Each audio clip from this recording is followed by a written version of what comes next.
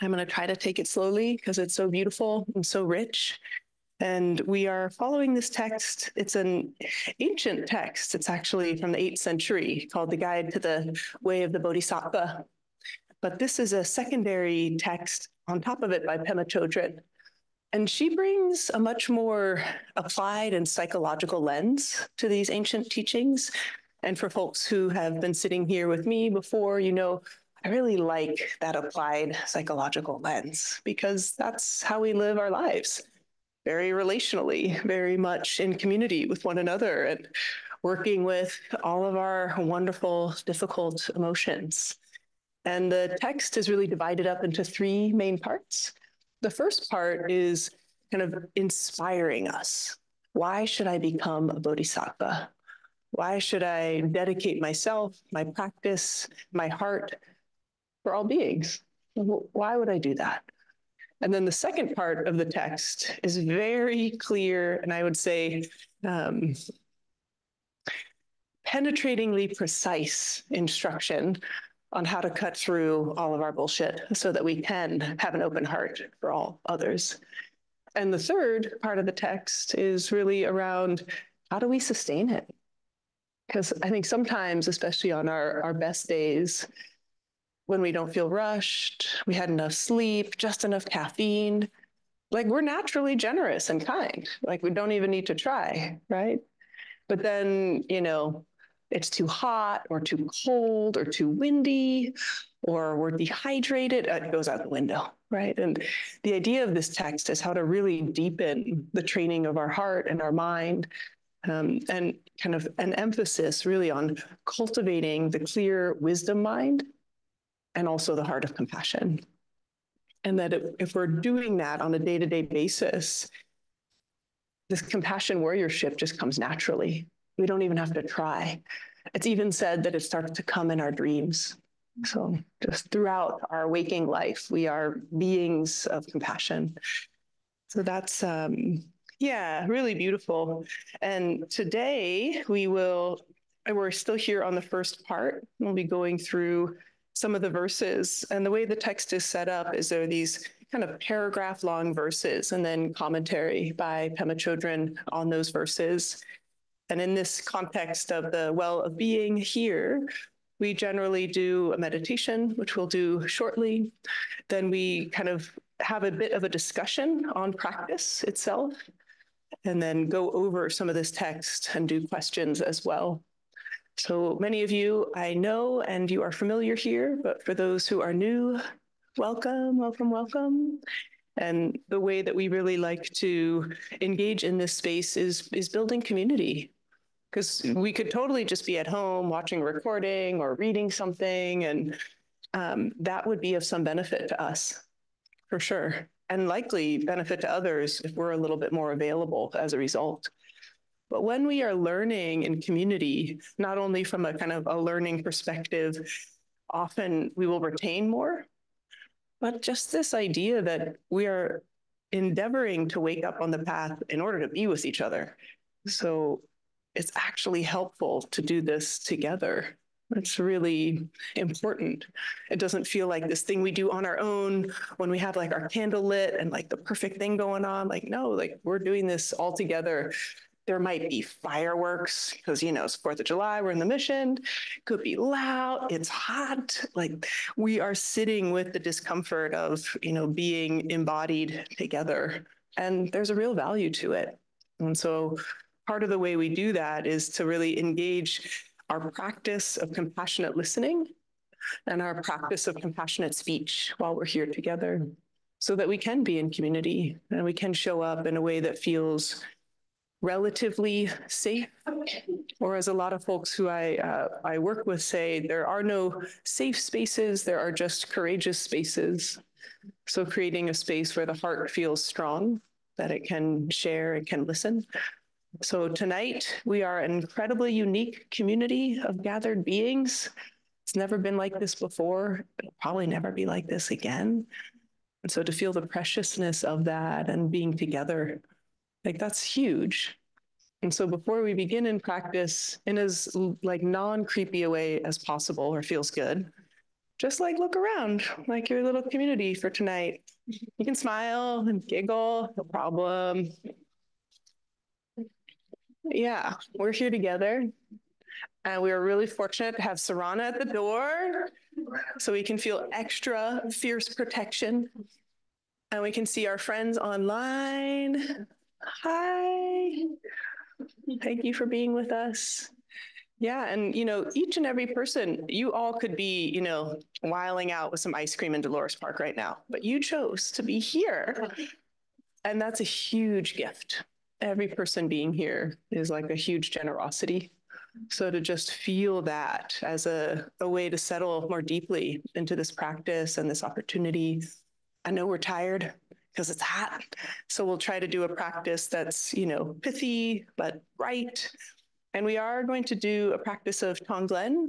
I know a lot of folks are familiar with this, but the brief description is it's a compassion practice that uses kind of symbolic imagination to transform what we normally would try to push away. We actually invite it towards us. So we try to push away difficult feelings, difficult thoughts, other people's problems, right? We actually kind of open and actually invite towards. It's going against our habit. And I'm not saying, you as an individual, but like kind of just the habit of trying to push away from what's hard and move towards and often grasp onto what feels good. And in this practice, we imagine and bring to mind someone who has difficulty, and we then make that difficulty represented as a form. Sometimes the form is called dark smoke, sometimes just a contracted, tight space, whatever visualization works for you. And we literally invite in a transformation of this dark, tight space or smoke into the space of the heart, the wisdom of the heart, the openness of the heart. So it's like we're bringing in that fog that comes over the hill. Hopefully it'll come over soon. And when it comes into the sun and it gets totally dissipated, right? And the sun is the heart of compassion. And so for this practice to be effective, we have to really feel the strength and the power of the heart. So really feeling into that capacity of the heart. And sometimes people have a little aversion, this idea of drawing in, darkness or heaviness, but you're not like bringing it into your lungs, you're not inhaling it, you're just bringing it up to the surface. It's already there, right? The people you love and worry about, your concerns for them, it's already here. We're just kind of like making some space for it. And energetically, through our imagination, letting it be transformed by our love into a totally different phenomena, generosity. So Tonglen is the kind of practice of, inviting in and extending out. And it's one that we can do also, every breath, every moment. Today when I was riding my bike down here while the wheel was still working, I saw someone who, is experiencing homelessness and looked very uncomfortable and maybe sick or ill in some way. And in that moment, you can do Tonglen, like recognizing the difficulty, imagining it as this dark smoke or contracted space, and extending out just this sense of light, clarity, peace, and ease. So it's a very generous practice and one that can help us start to work with this accumulated sense of kind of heart heaviness that we have for the world around us. So that will be our practice. And I'll give some instructions of how to take it easy if it feels heavy, and how to kind of continue to come back to a space that can feel safe, especially in the belly. If it starts to feel like you need an anchor outside of those heavy feelings. So without further ado, take this very unique drumstick donated by Noam, since our actual implement ran away. And let's find, especially for tonight, given the heat, finding a posture that feels right, finding a posture that feels really upright. And so that can be this sense of the elongated spine. So let's inhale our shoulders up to our neck, and then exhale them down our back. So that broadening of the chest, inhaling our shoulders up. Exhale, squeezing the shoulder blades together. And one more time.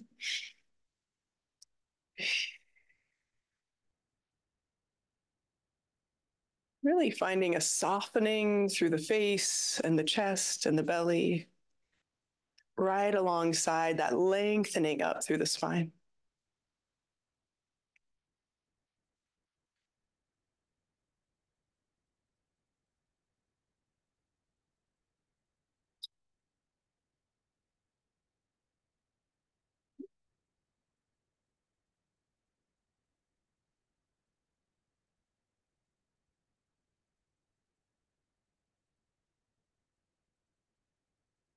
Let's take a moment and really find ourselves situated in this place, sensing the air around us, the sounds around us.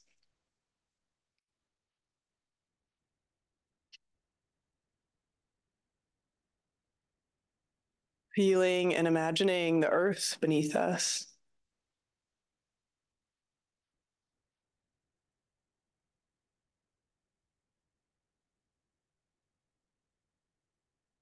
Feeling and imagining the sky above us.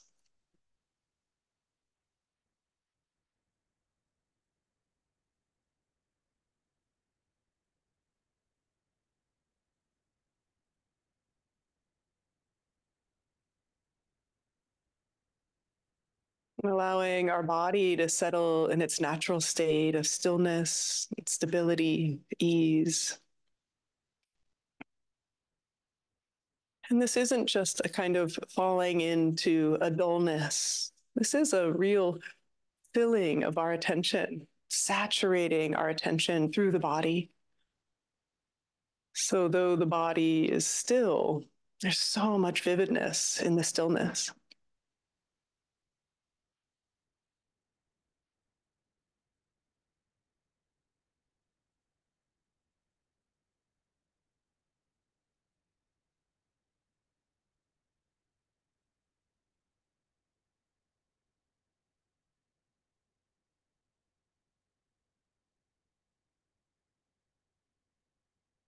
And the mind drifts away, no problem.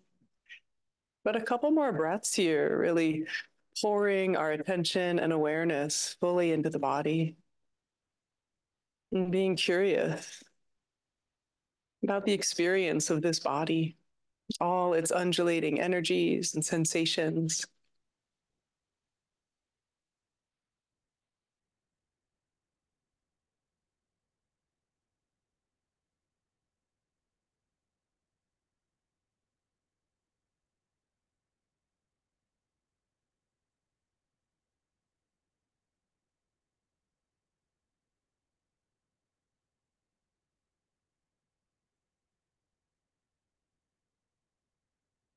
Maybe our attention could even feel appreciative, grateful for this body in which we get to sense this world, all its joys and sorrows.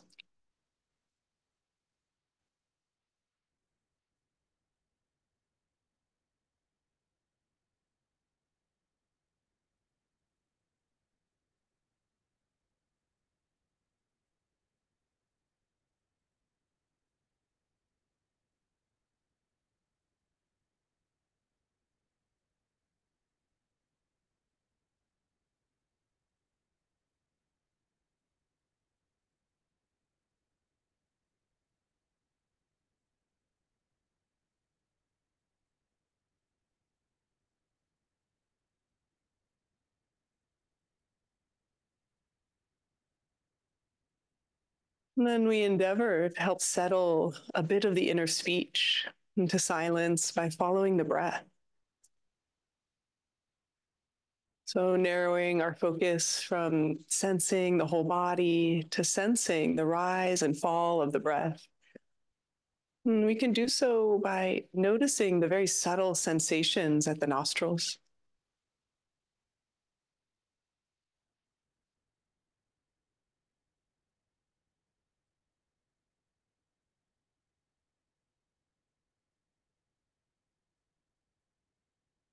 What a refuge for our distracted mind to have this one place to tether our attention. Each breath, a full cycle of meditation, just riding the breath, noticing all the sensations as air travels in through the nostrils and then again makes its exit through the nostrils, just a bit warmer.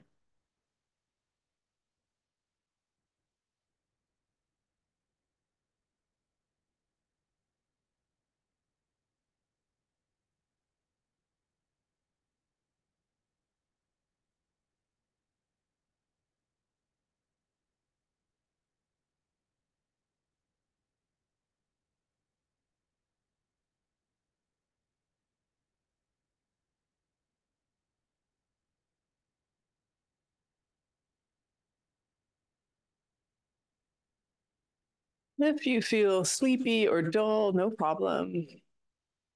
Focus a bit more on the inhale, inviting that vividness. If the mind feels busy and agitated, then allow yourself to focus a bit more on the exhale, relaxing, finding release through the exhale.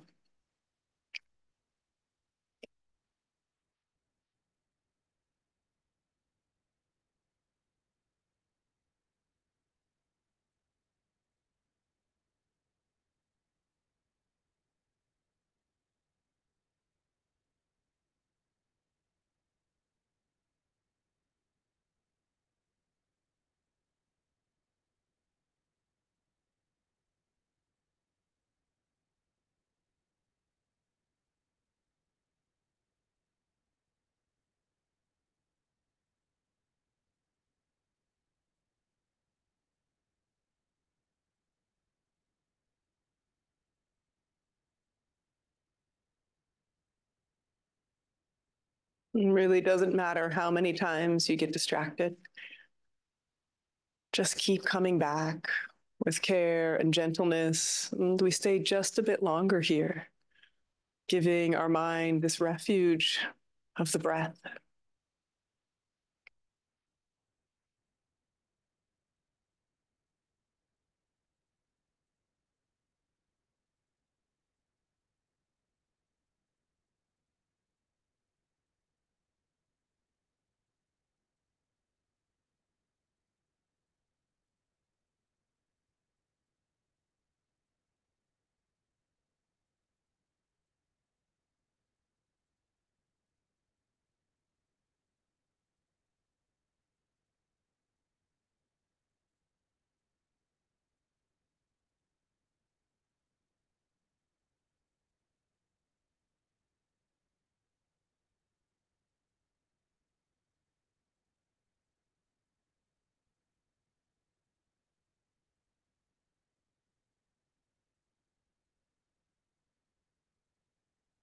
And then for just a couple moments, reestablishing the sense of stillness and stability in the body, silence, and with the speech, we're inviting the mind in its natural state to feel open and warm, no longer focusing on the breath, but instead allowing the space of the mind to feel vast and open, no boundary, no perimeter.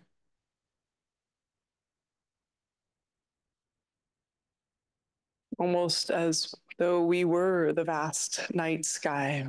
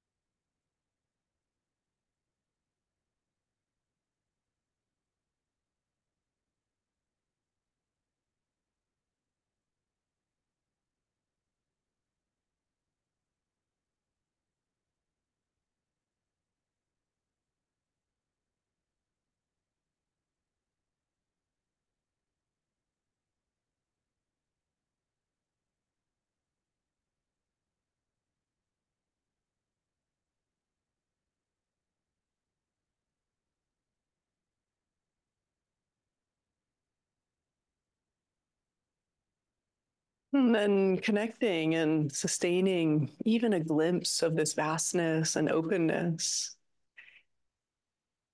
This is the very first step of our Tonglen practice, feeling that openness, that spaciousness. In some ways, the opposite or the antidote to the contracted, tight, hard feelings.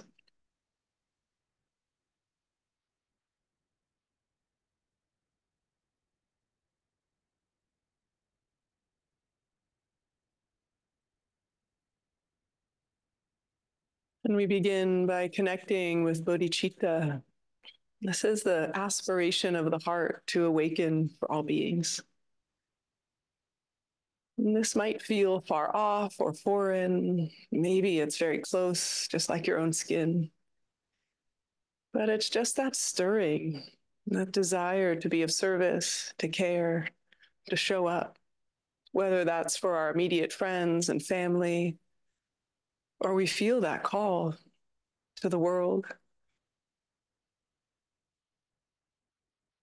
Notice if we can feel the flicker or flame of that within us. It's our natural birthright.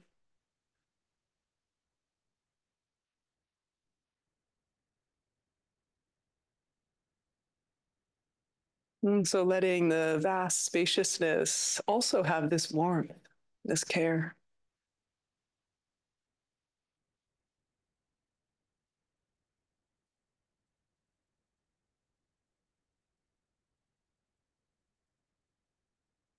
And it's okay if this feels conceptual, just imagining what it could feel like in the body. And if there's a felt sense, just notice, what is this warmth and vastness like in the body? Where is it sensed and felt? What's the quality of sensation?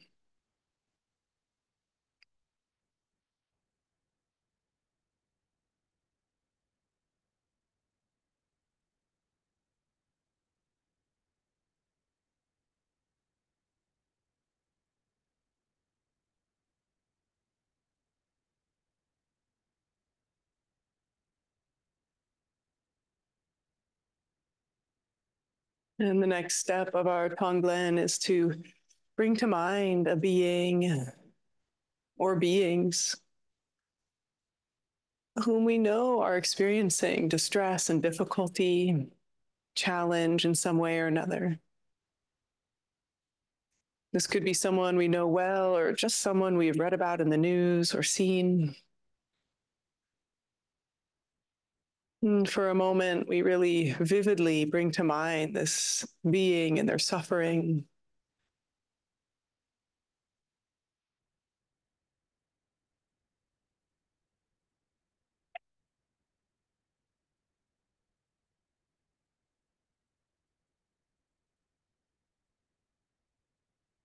And we imagine that we could invite and, through the generosity of our heart, hold some of this difficulty, that this burden so hard to carry by this being or beings is something we could help them carry. So we imagine part of their difficulty or distress transformed into this little cloud of smoke. We could envision it hovering right in front of the belly button line. And feeling and engaging, again, that generosity of heart, which wants to be of service and to care. And the strength and courage of inviting.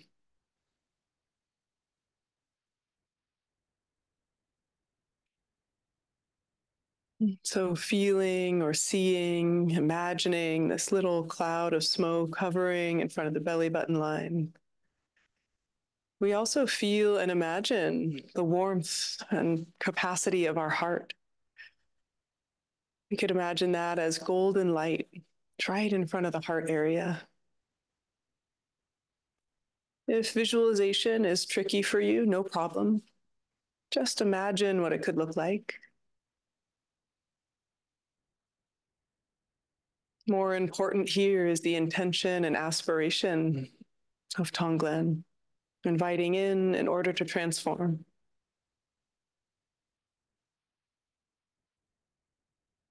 So again, flashing on an image of this being or beings,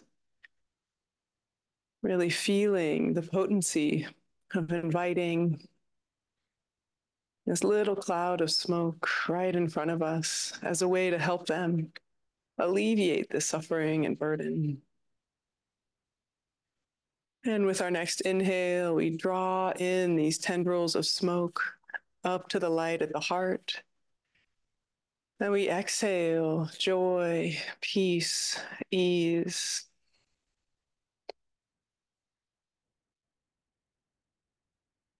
And continuing with the visualization, a symbolic representation of a willingness to open the heart with compassion. Drawing in through the inhale, these tendrils of smoke,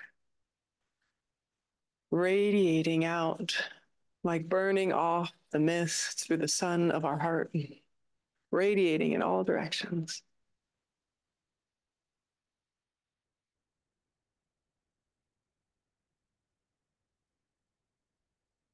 If words appear, that's wonderful.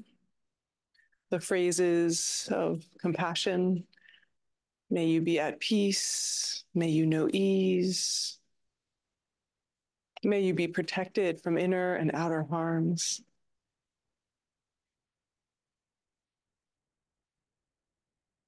Feeling that as just piercing through the dark smoke with these radiant wish of compassion.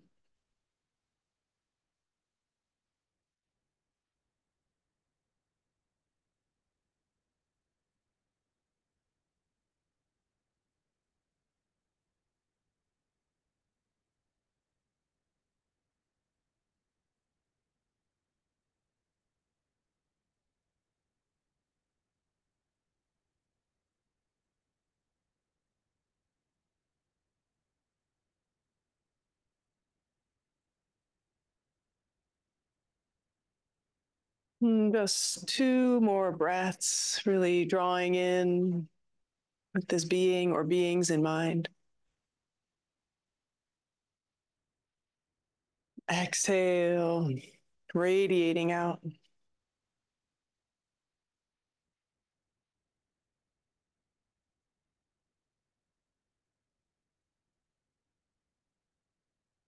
And then releasing the image, releasing this exchange, and coming back to that sense of the vast, warm openness of the heart mind.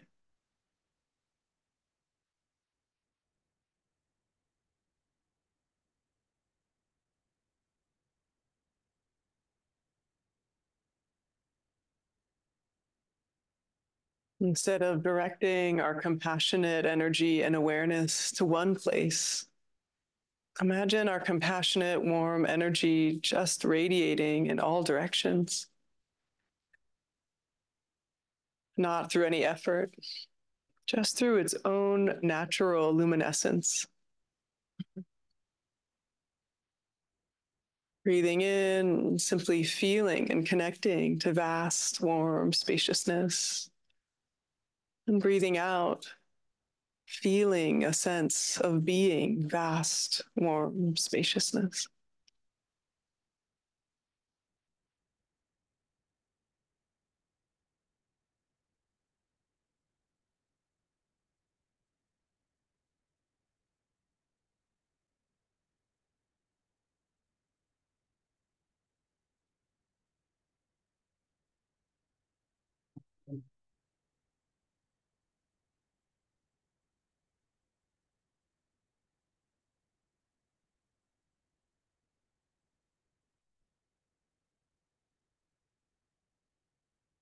Any sound or thought, feeling or image that arises in vast, warm spaciousness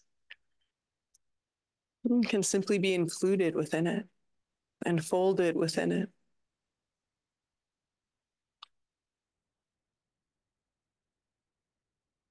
Whatever arises is smaller, shorter, less dense than this unconfigured natural state of the heart mind.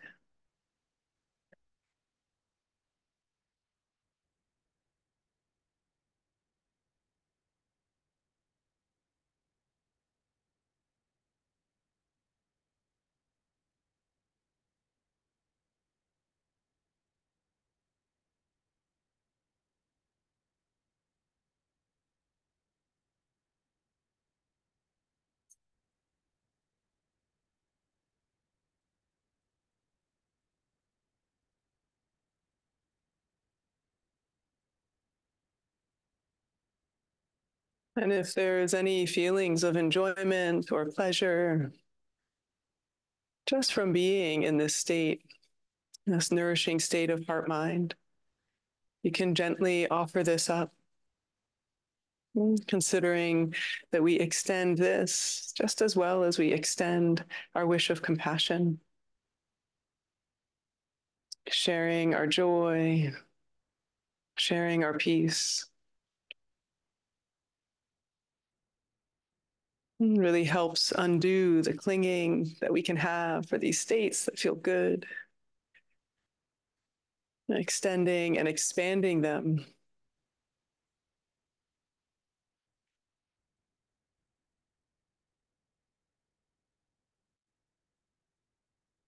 May all beings know peace and warmth and presence. May all beings feel at home with their heart and their mind, even for just a moment.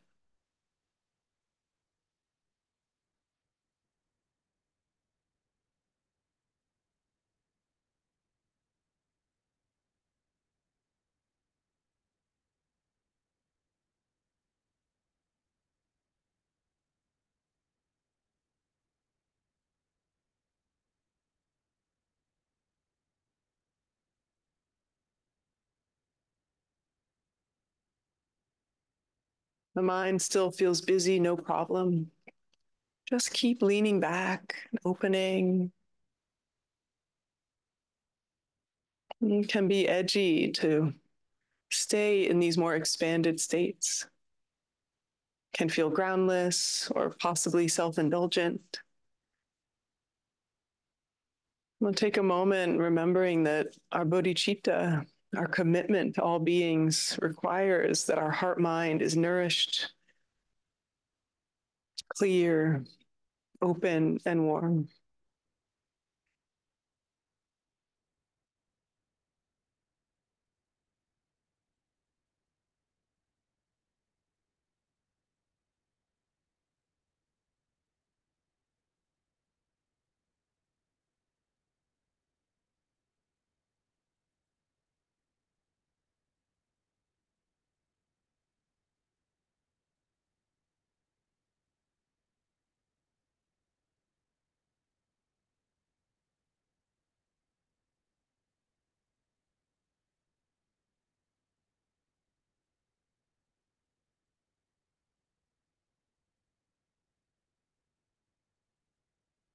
Very gently coming back into the breath.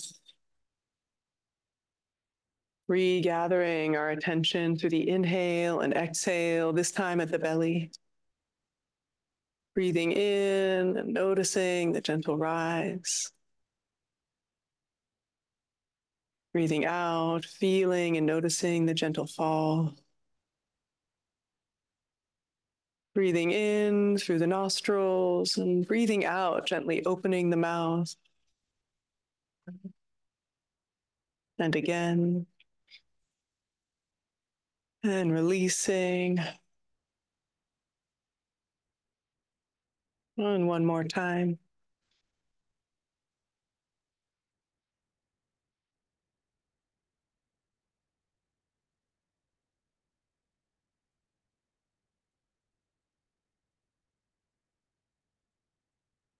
Feeling this body supported by the earth and the sky. Supported by the gathered community here. And supported by the unbroken lineage of teachings for thousands of years.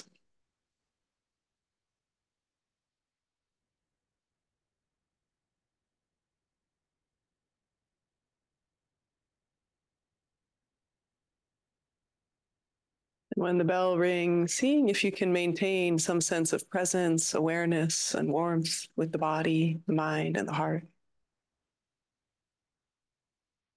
Not uprooting completely from this place in order to be with one another.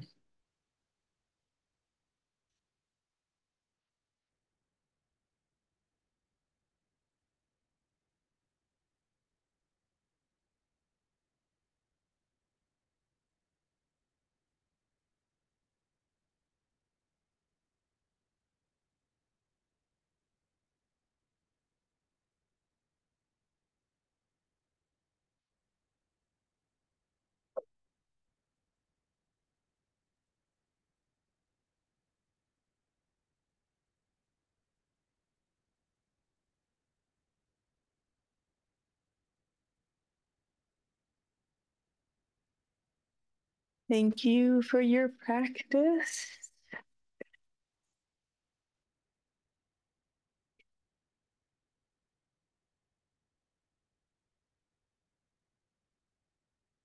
And if you had a nap, no problem. Or mini naps here and there. So we often take time now to reflect on practice and ask any questions. It's kind of blows my mind. I was talking to another teacher and researcher about how little there is available in our contemporary teaching of meditation to reflect on our practice. For most of us, we're like, I did it, and now I got to do those 10,000 things that I said I was going to do. And, like we're just fresh. And we actually don't take the time to think, what just happened? And also, what's the current quality of my heart, my mind? Like, what might have shifted? So I really welcome those kinds of reflections and also any other questions about the practice, any challenges or any insights, knowing that there are a lot of us, so keeping it pithy if possible. And, when we're speaking, of course, really speaking from our heart as opposed to from our ego can be confusing. But, what really wants to be shared. It can be very helpful to hear other people in this space. I am always just totally blown away by the practice of so many of you and what you share here. So yeah, look forward to questions or reflections. Friends online or here in person, we have this very awkward situation where there's a mic in the center of the room, but it can be passed to you so we can make it work. How was that practice for people?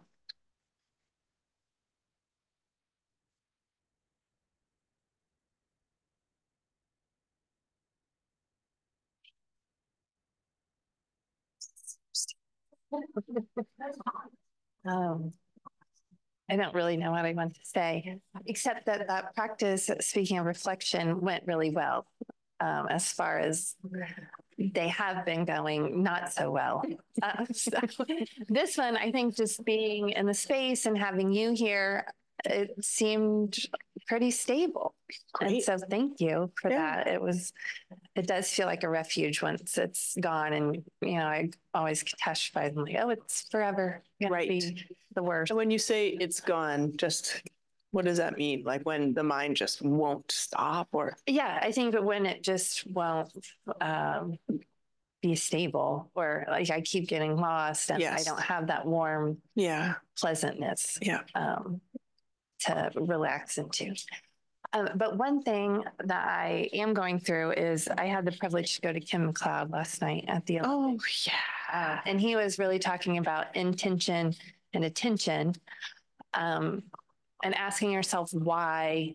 And I guess I'm trying to come to the intention more, especially as we're going over this particularly. As to freeing all beings, or why am I doing this practice? And I could hit on it a little bit with the Tonglen of like, oh, I'm doing it for this person who I know has this one specific thing, but as just a general matter, my intention of like why I come here, why I have found, so much refuge, and how do I accept the Bodhisattva path? and why am I doing it? So I don't really know what the question is, other than to like how to make clear the intention and how to live with that intention, during the day. Yeah. And how to sort of cultivate. Like, I feel like I know how to, I can do an attention practice to increase my level of attention. And he was like, they kind of have to be balanced. You can have one dose higher of the other. And so I feel like I'm missing the intention. And so I'm just I don't know how to raise that up. Yes. Or do an intention practice. Beautiful. Yeah. And such a great framing for today and what we're going to talk about too. And if those didn't hear, Ken McLeod is like such an amazing teacher. It's at the Alembic for the next 6 weeks in person and online. Really beautiful Vajrayana teacher. I bought it online, but I didn't watch it. So I look forward to hearing it. And, I think this question of, it's funny because most of us, like, actually, I'd love to do a poll. Who came to meditation because life was kind of painful and hard in the first place? And then many. And then like when life's like, okay, you're like, wait, why am I here? What am I doing? And so it's kind of fun. I mean, but then luckily life shows up with more suffering. We're like, oh, right. Where else would I go? There's nothing, there's no escape, right? There's no ground, or there's no parachute, but there's no ground. So it's okay. I think the intention and like what brings us back over and over often is to alleviate suffering. And it starts with ours. And then what's that bridge to feel like it actually implicates others? It's not just alleviating my suffering. Like, isn't that enough? And we really live in a very confused time. In a very confused time where I think because of, our current kind of capitalist, or you could call colonized mindset and understanding of the world is so kind of extractionist. Like we're like, I need something to feel good for me. We've actually lost sight that there is no good for me. Like that's actually a fantasy, a fallacy. Any sense of individual well-being is so sensitive and so susceptible to the suffering of others. Like we actually can't just be okay. Like that's not possible because the air we breathe is from the fires that are happening up north, right? And the pollution that we're all like, we can look at that at the global climate level, but even in our micro circles, like you can't actually be okay without attending to the okayness and goodness of those around you. And that's natural. That's not codependency. It can become codependency if you're not okay unless everybody's okay. But it's not actually that. I mean, though it sounds really heroic, like I'm a compassion warrior. It's like there's not another option. There are really no other sane options for being with like the volume and amount of distress, difficulty, and suffering, even within our own like small worlds, like our friends and family. And then maybe the radical or outrageous part of the compassion warrior, that it's for everyone. It's interesting. There was a quote I wanted to read as an opener, but this is perfect for your question. This is Pema Chödrön talking about one of the verses we'll read tonight. Sentient beings are as countless as grains of sand in the Ganges. Because there are more than the mind can grasp, the wish to save them all is equally inconceivable. By making such an aspiration in order, to wake up all sentient beings, our ordinary confused mind stretches far beyond its normal capacity. It stretches limitlessly. And when we expand our personal longing for liberation to include immeasurable numbers of beings, the benefit we receive is equally immeasurable. In short, the more we connect with the inconceivable, indescribable vastness of mind, the more joyful we will be. So in some ways, it's like this, when we start to, there's like this paradox we talk about here sometimes that like, thinking about our own suffering and the suffering of the people close to us is somewhat intolerable. Thinking about the fact that everybody suffers is somehow very normalizing and easeful. Like it's so weird. but check it out, right? So there's something about our self-centered, egoic clinging to our own well-being and making things okay that actually makes us miserable. And so one very practical reason to become a warrior of compassion is to feel good. And that's okay. That's absolutely okay. Not only do we it's not just that, oh, that's an okay place to start. Like that has to actually be part of the path the whole time, right? This is not an austerity practice of I'm going to give up all joy and happiness in the world for the sake of others. It's I'm going to increase all the joy and happiness in the world for myself and all others. Right. So I think some of us can kind of take on this. If I'm feeling good, then I'm kind of cheating. Right. But spiritual practice is not just seriousness. It's also like the deepest joy that can be felt because it's not a temporary joy. It's really, that lasting sense of joy, or sometimes like another version, like the joy and bliss of blamelessness. Like living in accordance with our values and our virtues. It feels good. So great question. Yeah, keep letting me know how the intention unfolds. Yeah. And I think it's such a long answer. I'm sorry, but I'm sorry. No. It was a great question. No, that was my lack of pithy. Remembering, setting the intention all the time. So you said, like, how do I remember? Because I don't think it's a matter of being clear on your intention. I think it comes to you, right? But how do we keep it, sustained throughout the day? That part's harder. Yeah. And that's why we effortfully practice it so it becomes reflexive. And I do think the more we notice our reactions or our lack of reactivity over time, the more we see that these seeds we plant, they do start to become kind of how we respond to the world without having to think about it. Like, what would I do if I was a bodhisattva right now? Like, no, we're just responding with generosity. So, yeah, thanks. Thank you. Other questions or comments on the practice? Yes, Jimmy.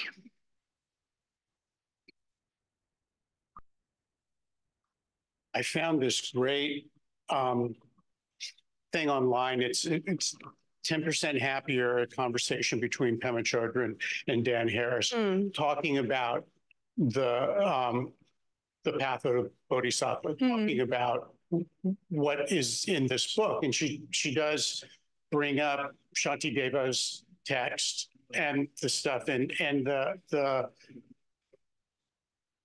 one of the things that she talked about was making that daily intention to put the needs of others before my own, not in a doormat kind of codependent kind of way, but just in that very kind and compassionate sort of considering other people. And to do this every morning. Sometimes, and she talks about a friend of hers who's a practitioner who was saying that it's not enough to do it every morning. Sometimes for me, I got to do it every hour. Yeah, throughout the day. Yeah, remembering. Yeah, remembering. Yeah, remembering. And again, it's 10% Happier with Dan Harris and Pema Chödrön. It was recorded this past September, so it's relatively new. Yeah, and it's great. It's really a good conversation. Yeah. There's really a lot of discussion of how to do this. And that's one of the things that she brings up, is that we hear a lot about what we ought to do, but we don't hear enough about how to implement these spiritual principles in our lives. Yeah. Generosity and compassion and thoughtfulness. Yeah. So, beautiful. Yeah. Thanks. Stuff. Yeah. And she, in this book, we get into the paramitas, or like these spiritual qualities, which is the kind of how, like, what do we need to do to enact this on a daily basis? And like, what are the qualities that we are infusing our everyday mind stream with? It's very important to be aware. I mean, it's most of us are pretty clear if we are honest with ourselves on what we're energizing, right, on a day-to-day basis. Who's energizing distraction? Yeah, like there's a lot of distraction being energized. Okay, like how do we also include, redirection of attention, compassion, like generosity, enthusiasm? It's really being clear, not to like put ourselves down or again try to get into some austerity regimen with ourselves, because that doesn't work, but just like a garden, like really what are we planting, what are we harvesting, what are we weeding out?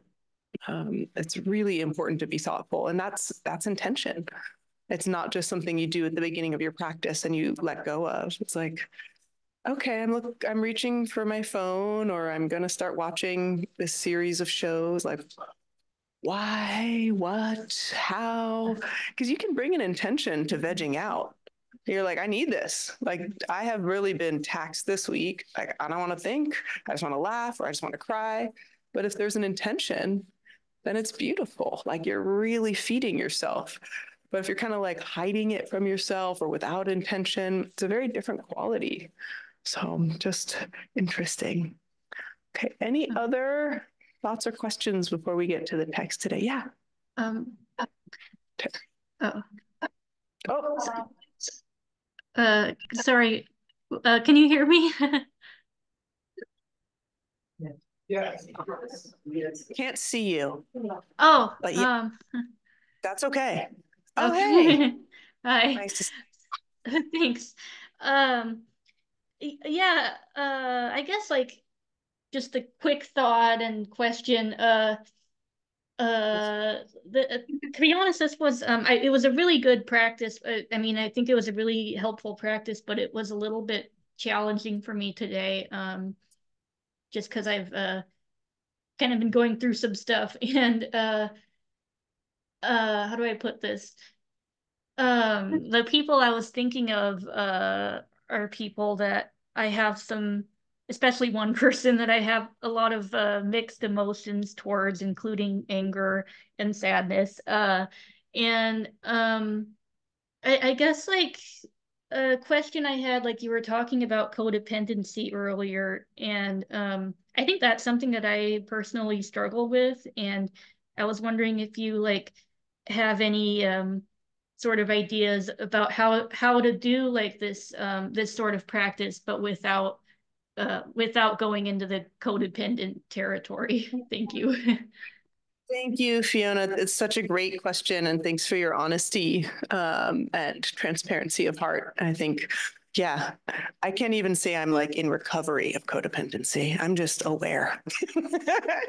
It is, I do think I think it gets a bad rap, I will say. Maybe I'm just being defensive, but it's so natural to care for others and for others' well-being to matter to us. It's beautiful. There's not like and like parents and, partners, and it makes sense. Like we want to do that for those in our life, our kids. It's natural.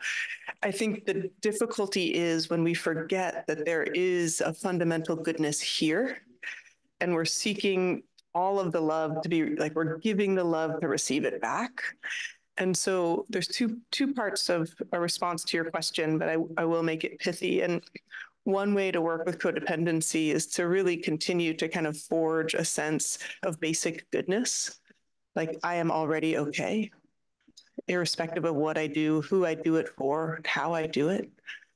It's a really, really, really important, beautiful, deep, difficult practice. And that one we can do either doing loving kindness practice for ourselves, compassion practice for ourselves, but also just in the world. I kind of like call it like taking credit for the love I already give to myself. So like I'm taking a nice shower and I'm like, this sandalwood soap is dope. Like I got this for myself. This smells so good.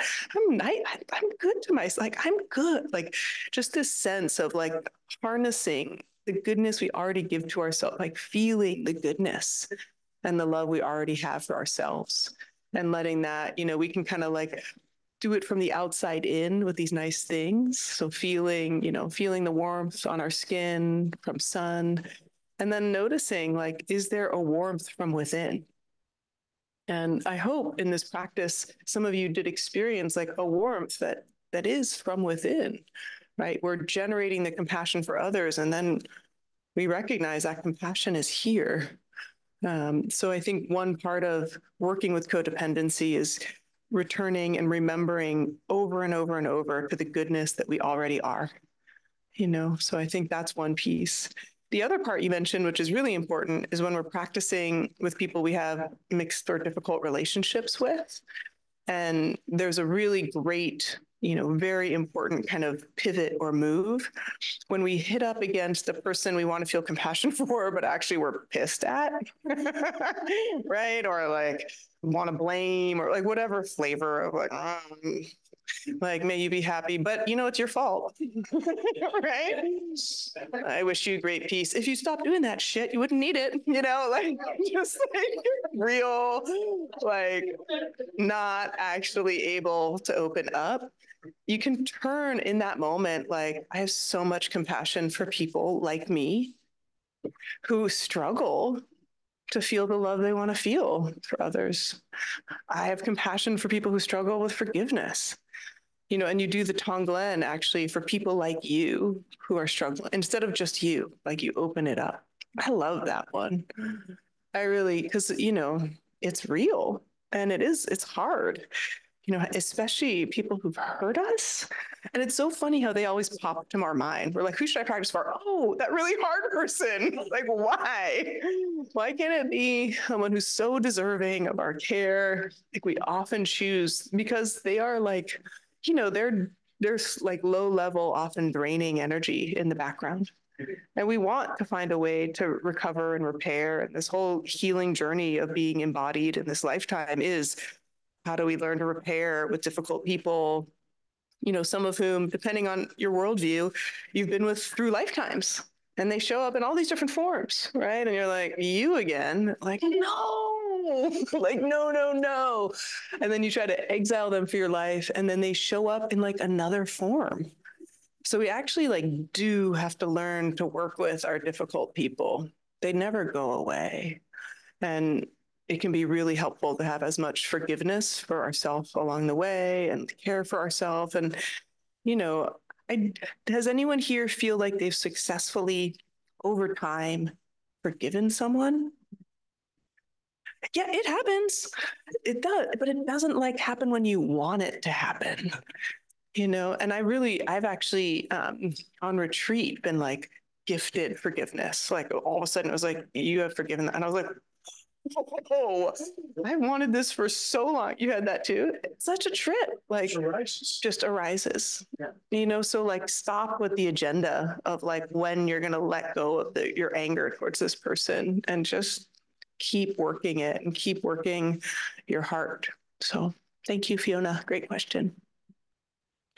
Okay, so to the texts here. Yeah, I just want to kind of, every time I teach this, really honor, and I feel so moved that this text has been carried for so many centuries, and made freely available for people for so many. I mean, I guess, what's the publisher? Shambhala makes some money. It's okay, but just this idea that, these teachings have made it this whole time. I feel like it's an ancient technology, it's like meeting us here, and that it's relevant and important. And it's relevant and important for how it lives in us, because as Kate was mentioning, it really helps us with our intention. And intention or aspiration is so tightly tied to our purpose in life. And our purpose in life is tied to our meaning in life. And a meaningful life is a happy life. When I did work, I still do some with the Greater Good Science Center at UC Berkeley, a really wonderful resource if folks aren't aware. Just so many articles and videos and all of it on the science of a meaningful life. And one of the main courses that we taught was the science of happiness. But it was a real kind of like shell game. We're like, science of happiness, just kidding. It's actually a meaningful life. because happiness is like temporary. It just comes and goes. No one wants, like, we all want enjoyment, and temporary pleasures are great. But when we say, I just want to be happy, we don't mean like these temporary spikes of enjoyment. We mean, I want to feel a sense of meaning and purpose in my life that's sustaining. And that's what we get through meaningful relationships, through work we do in the world, through artistic pursuits. There's a lot of ways we create it. And so looking at this kind of relationship between the intentions and like underneath the intentions, in a way, it's like what matters to us. And at the most core level, what are the ethics underlying the choices we make on a day-to-day basis? And unless you're like a Buddhist nerd or you have a professional association, most of us don't think about ethics all the time. And it sounds like something, like you got to be sent to an ethics committee if something goes terribly wrong, right? Ethics isn't something that feels like alive with meaning and purpose. But our ethics is really, it's how we make every single small decision.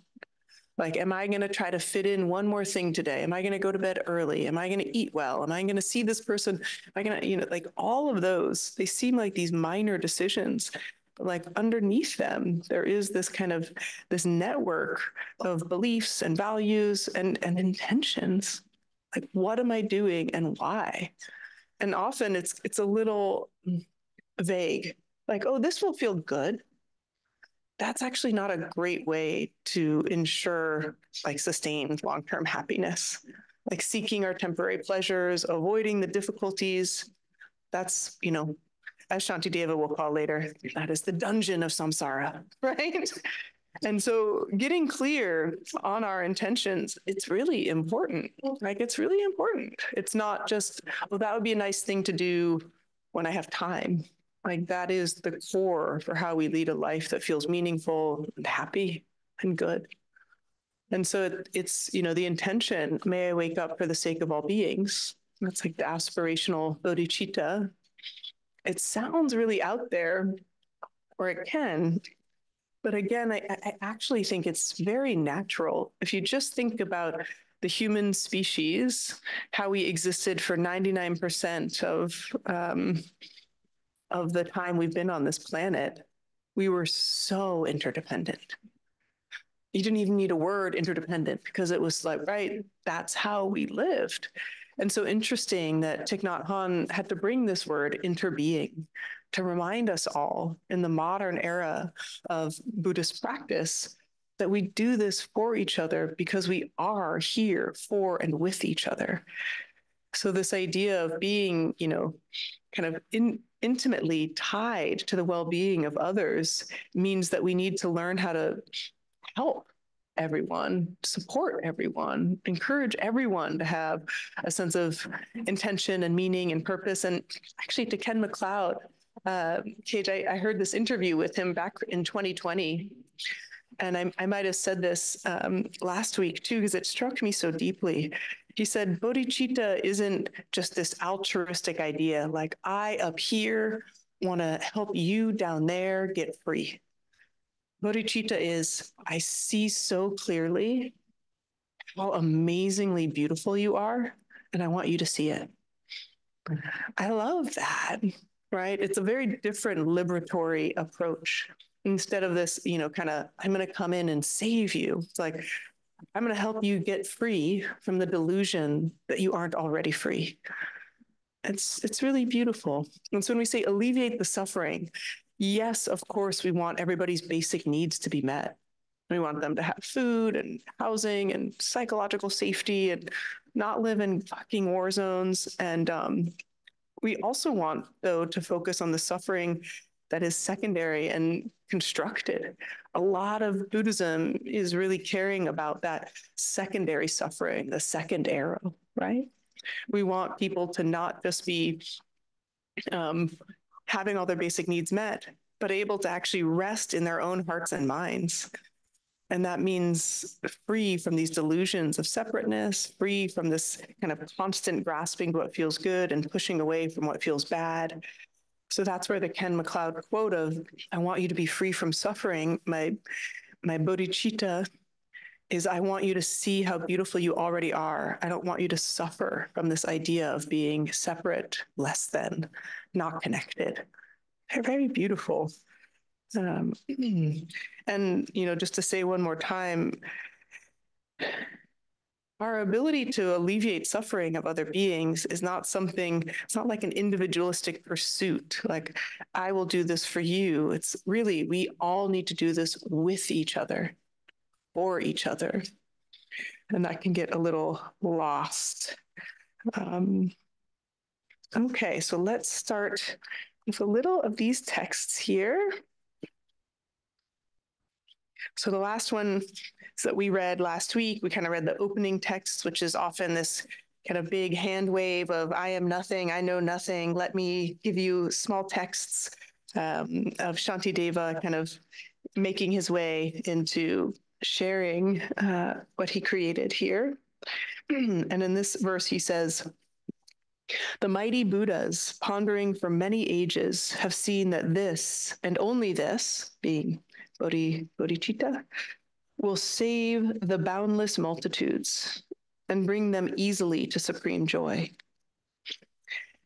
And I love what Pema says here. She says, at this point, we might ask, why does bodhicitta have such power? Perhaps the simplest answer is it lifts us out of self-centeredness and gives us a chance to leave dysfunctional habits behind. Moreover, everything we encounter becomes an opportunity to develop outrageous courage.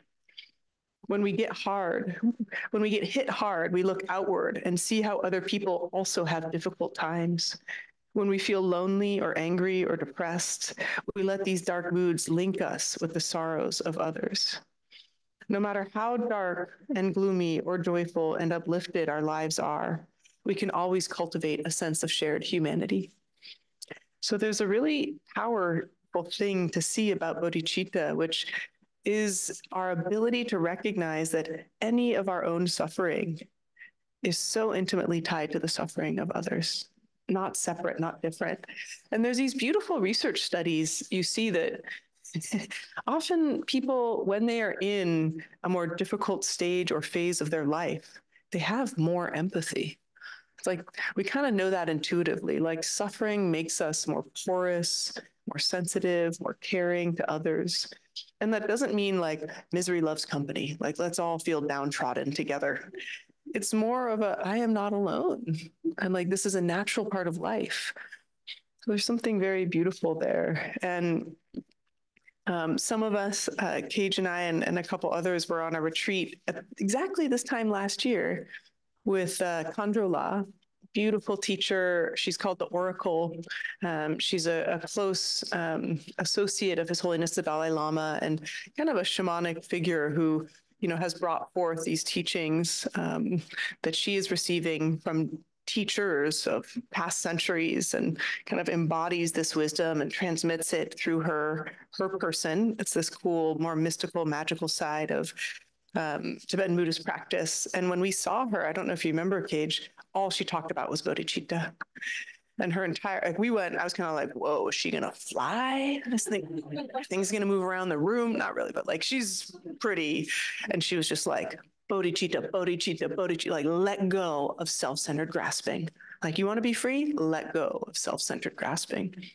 And it was just coming through her so beautifully and such an encouragement. I can only do my best to share what she shared, which is like every single thing that you want in your life, everything you want to support, everything you want to achieve, it will become infinitely easier if you let go of this self-centered approach to it.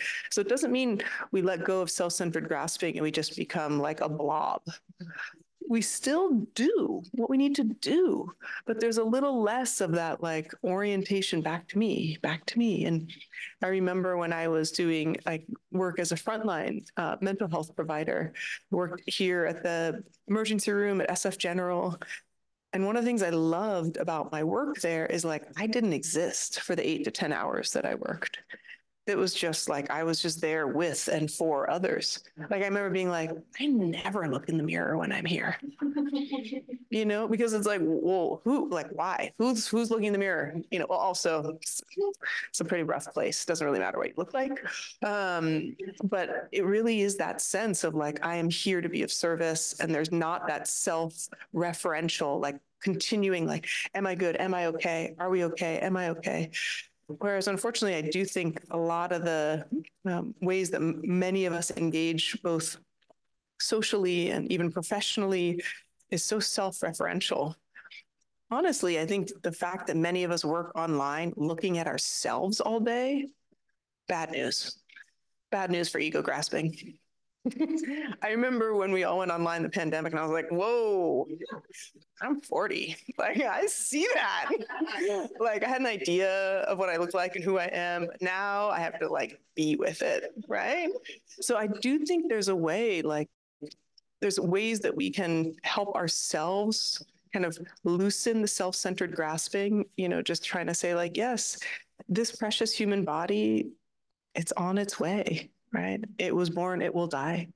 Like remembering impermanence and remembering sickness, old age, all of us, every single one of us, remembering that all the time. You know, that helps loosen some of the grip to this form in this way. And then, you know, there is also putting others forward, you know, putting others before us. And it can, yeah, it can feel a little like performative or like, am I really, but just try, you know, and notice how it feels. Again, most of us do this naturally anyway.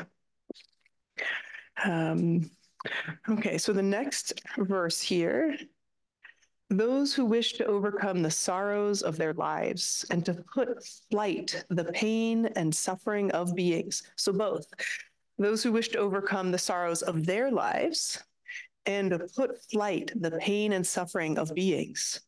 Those who wish to win such great beatitude should never turn their backs on bodhicitta.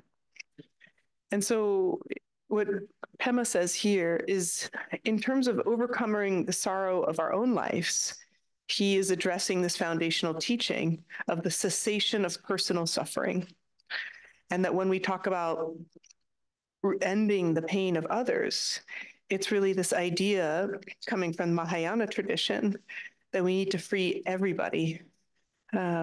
And it's just this, you know, that this aspiration can hit on both. And I love, she really brings up here, which is such an important point, is not just, I will avoid my own suffering by overly focusing on others, AKA codependency. It's that in order for us to really have a clear understanding of why we are focusing on relieving our own suffering, we have to have this real shift and think, we want to end our personal suffering so that we can be helpful to others and put an end to theirs. And so that's, again, back to Cage's question. We want to end our own suffering, and that feels good. And it doesn't stop there. Like there's another role, there's another round. It's because it also is a way for us to help others. And she says at some point we realize what we do for ourselves benefits others, and what we do for others benefits us. Just that simple reciprocity. So I want to give a moment here. Any questions or comments on this whole bodhicitta thing? Ego grasping, they're all big comments, words. Any questions or reflections? Yes. There we go. Thank you. I don't know if this sort of falls in the same sort of category as some of the other experiences that folks are talking about. I think we start off with one person that was, you know, feeling really calm and stable. Another person that sort of had, you know, sort of a more complicated situation. And then I think if you kind of go along that spectrum, you get to a situation where it's like someone who's just downright adversarial, right? And so, you know, and I think we all can relate to this, whether it's you're a schoolyard bully, or, Yeah. you've gone through a divorce, or, you're in a lawsuit with somebody. And it feels like, some situations you may be put in where it's like you or them, right? It's like they're coming for you, and who's it going to be type thing. And so, and you talked about this idea of what are you energizing? And when you get into that state, that adversarial state, you really start energizing that, right? And so it was just interesting to come here, right? Because this is a very sort of compassion, warmth, right, type thing. And I think you kind of touched on it when you said, in those situations where there's a difficult person, you can then turn that compassion inward. And so, I guess I'm just curious, do you feel like even when it sort of gets to that extreme, that still is sort of the approach to sort of overcome those circumstances? Yeah, great question. Yeah, I think both, and as always, I think like that fundamental idea of common humanity it means that no matter how harmful and even harming this person is, there's some recognition. This person wants to avoid suffering. This person wants to enjoy peace and ease just like me. So when you said, when you realize it's either us or them, is that what you said? Yeah, me or them. Yeah, exactly. Me or them. Yeah. I thought you said, when you realize I am them. And I was like, yes, that's what you do. You realize that. And I was like, oh, no, it's me or them. Sorry. So, because I do think that like, just like me, that kind of famous phrase actually that Ram Dass worked into a practice of any person has had suffering we don't understand. They've had difficulties we don't understand. And in the second half of this book, we get into a lot of those kind of direct working with, especially anger towards other people. But I think the simple pith of it is they are just like you. You don't have to wish them compassion immediately, though. So you can have that, like, I understand that, this is them doing their best. That phrase I love. They're doing their best. Yeah. I mean, it can be very dismissive, like, oh, they're doing their best, but and even though, and while they are being especially actively harmful, we do not have to engage in a, like, let me embrace them, let me enfold them. We need to actually, like, take care of ourselves. And again, the 999 arms of compassion.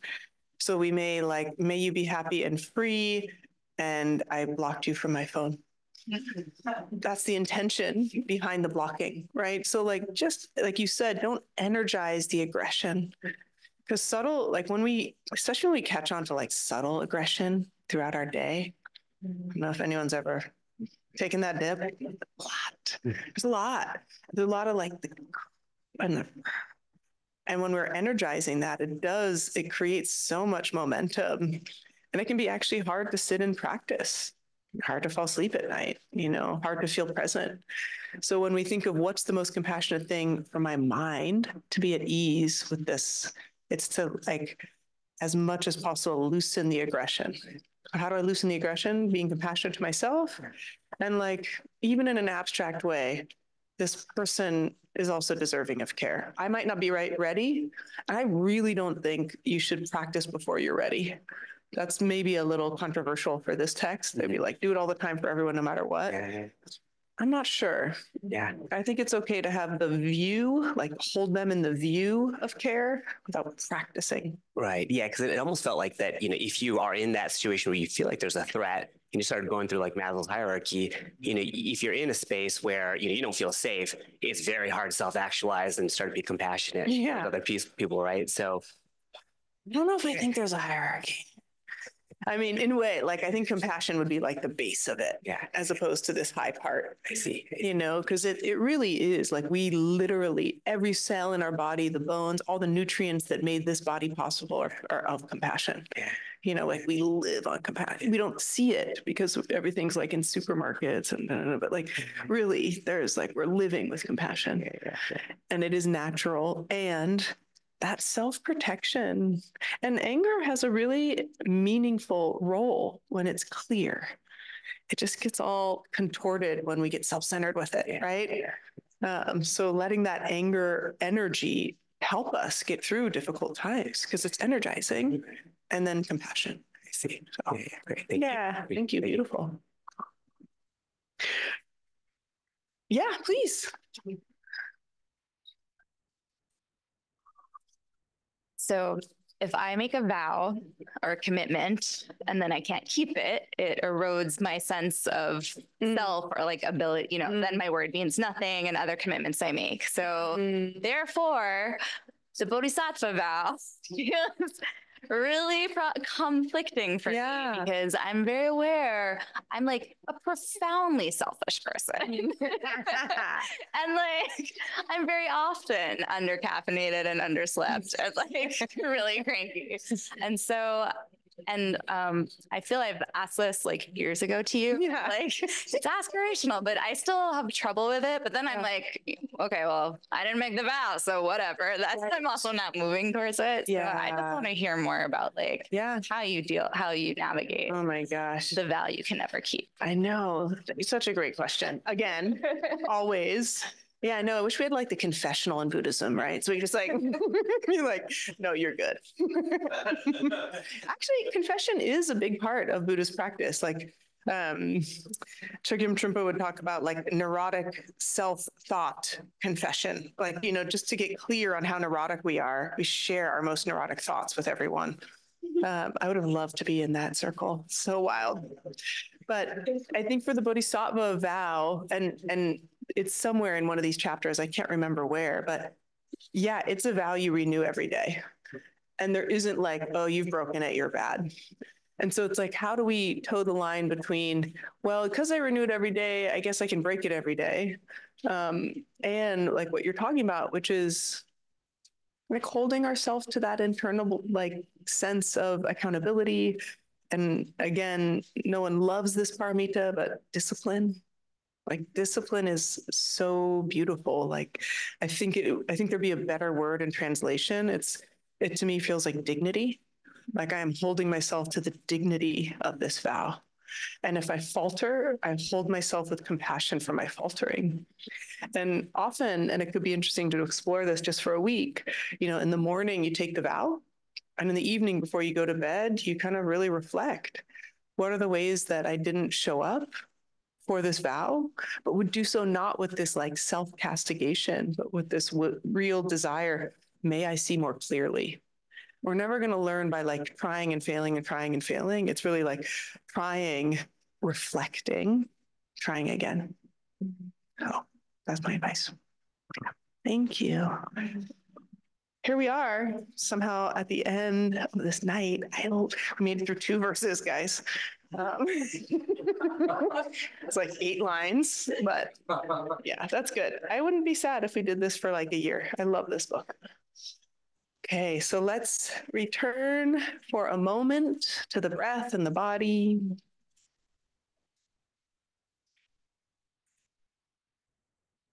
And renewing and refreshing this sense of, this possibility of bodhicitta.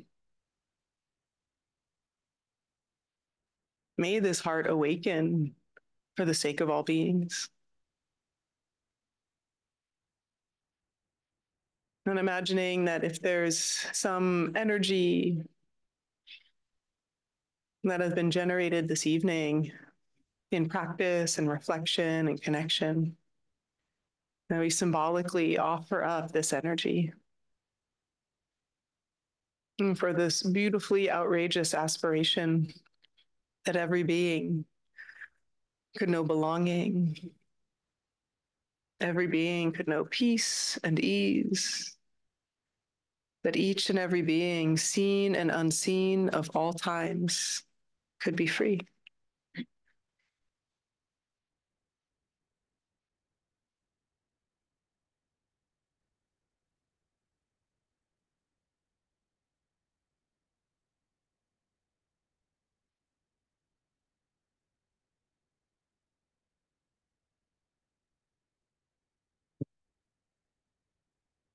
So happy to be with you all.